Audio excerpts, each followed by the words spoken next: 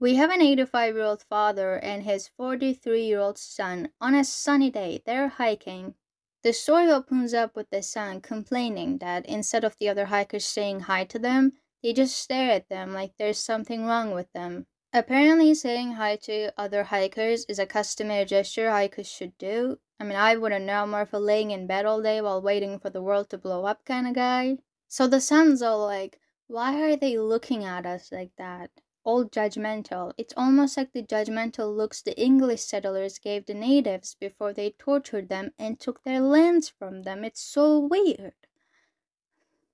Do you think they can tell I want to f my dad? Bro literally wrote the same scrupulous looks of cruelty and fear the early settlers had shared with the land's primitive tribes before rejecting them, shepherding them by any means necessary, sometimes through unbridled violence, from the very seat of their birthright, and then moved on to incest.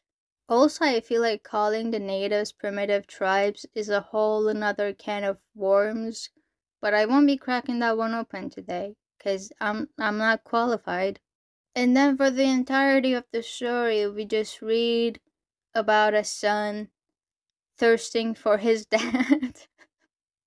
He was like groping his dad, and the dad was wearing a jacket, and his son is just like, Dad, aren't you heating up? Maybe you should take your jacket off, Dad. Huh, Dad? Maybe you should take your jacket off. Constantly trying to strip this man down and telling us that his dad has some delicious biceps. Then we find out that the reason they're hiking is because the dad chose a graveyard in this place. I don't even know, like, why are we hiking up to a graveyard? I've never seen that before. Why do we have a graveyard up on a hill? What if there's an earthquake or something and the dead will just come crushing down? Anyway, they finally make it to the top with a tour guide. Mind you, that poor guy, because the son is giving his 85-year-old dad a sensual shoulder massage. Alright? And thinking of getting topped by him, standing next to a graveyard, next to a stranger man. And while this sensual shoulder massage thing is happening, the tour guide's like, I'll give you guys some time. I'll be over there. I'm gonna go. And now they're alone, so the son's like, this is the perfect opportunity to come clean about some things. And it's like, Dad, I love you. Dad's like, I love you too, son. You're my son. You're my son. You know, we made you. Your mother and I, we made you. And the son is like, I love you the same way that my mother loved you, and I want to show you my love the same way my mother used to show her love to you. Dad's like, I think you should go. Son's like, but Dad, you know, it's like these are some like really serious feelings. That Dad's like, please leave, or I'm gonna do something I'm gonna regret. So the son leaves, and while he's on his walk of shame down this hill, he's freaking out of his mind, okay? He's never been rejected like this. He's more delusional than I am, right? Because he's like, did my dad tell me to leave because he was gonna beat my ass? Or did my dad tell me to leave because he was gonna beat my ass? Dude, you're 40. You want to marry your dad. What's wrong with you? Then he goes back after a while, and unfortunately for him, his dad very conveniently died on top of his reserved grave plot. So, this is what happened. This guy has been in love with a man for 43 years, right? And turns out the guy he's in love with is his dad. And turns out the second that he confessed his love to his dad died.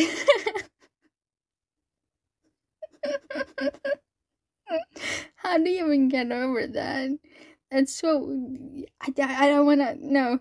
You know, in a normal situation, you know, I expected this guy to, like, be shamed, you know, like, feel shame for killing your dad with with your feelings, you know, just be ashamed that you just killed your dad and you're in love with him. But no, this guy gets on the ground, spoons his dad, and starts imagining a life where both of them are naked in bed, cuddling like that, and they're so happy. They're so happy nothing happened. They're so happy they're doing it. They're banging it. They're doing it, man. They're just so happy, you know? And I would also like for you to imagine that this is not some like 20-year-old guy who just realized that he has these feelings for his dad, right? It's not. He's in his 40s. So in his life, he's probably had many flings. He's probably had many boyfriends.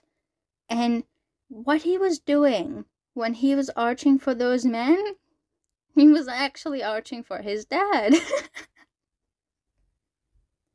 Imagine you're having sex with a guy and you're thinking that it's going great. This is really working, you know? You would like to do this again. It's really great. And the dude, he's just thinking about his dad, man. He's just thinking about his dad's biceps. He's thinking about his dad's ass. You're not even there. You're not there. You're just a piece of meat for him. Imagine that. Imagine that. That is, wow.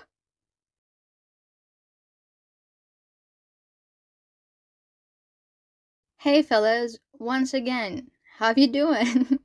I wanted to hop on you real quick and give you an update on what's popping, because I haven't uploaded in a really long time. I swear every time I try to get my shit right and decide to have a clear uploading schedule, something happens. It's like the universe is telling me to shut up or something. Whoever fucking blasphemed me better face me right now. One of these extreme horror authors. They're coming for my neck, bro. Some of you know this already. I was having some wisdom teeth pain like a month ago. Then I went to the dentist, took an x-ray, and found out that I don't have wisdom teeth. So that's great. That happened. But guess what? I'm still in a lot of pain, and I don't know why. And I guess because of the pain that I'm feeling, I'm living in delusions. I keep having these weird dreams. Last night I had a dream where I adopted a baby cat. And that baby cat was actually paper. You know that episode in Tom and Jerry where Tom is just like paper thin? It was like that, but my cat did not move. My cat was just a piece of paper on top of a desk. And for the entire dream, I just stared at him, but he never moved. And everybody kept telling me that my cat is dead. So that was really fun. There's another dream that I've been having for like a week. I'm at a boxing match, and it's Cillian Murphy against a furry, but Cillian Murphy is also rocking that ears, paw gloves, and tail look. I still don't know if he won or lost. I don't know the verdict yet. They're still fighting over there. But I feel like that should tell you a lot about my mental right now. Opening my mouth feels like being stabbed in my left cheek. The one on my face. Now that I'm thinking about it, things can always get worse. I'm glad it's not my ass. I literally can't chew with my left side, which means I'm building hella muscles on my right side, so don't piss me off, or I'll bite you. I couldn't even chew my banana this morning. It was very sad. I just wanted to let you guys know that until I figure this shit out, uploads will be inconsistent again, depending on how much pain I'm in and stuff. I'm sorry for that. You all are so nice to me. I wish universe could do that too, you know? God gives his hardest battles to his toughest soldiers. But I'm weak, and he knows that, so what's up with this? I don't know. But once I figure it out and learn that it's not cancer, because it's always cancer, for some reason, I'm gonna return, stronger than ever. Probably not, but I did feel cool saying it. I have a bunch of videos planned, but if you guys have any suggestions other than book reviews, you can leave them down in the comments. Book reviews will keep coming, obviously, but I want to diversify the content a little bit, do like some really short videos like this, so if you have any suggestions, don't be shy. I hope you all are doing much, much better than me. Take care of yourselves, alright? And I also hope that you have a healthier relationship with your dads. And I hope that you don't want to get your dad naked and afraid. Because if you stop that, that's weird.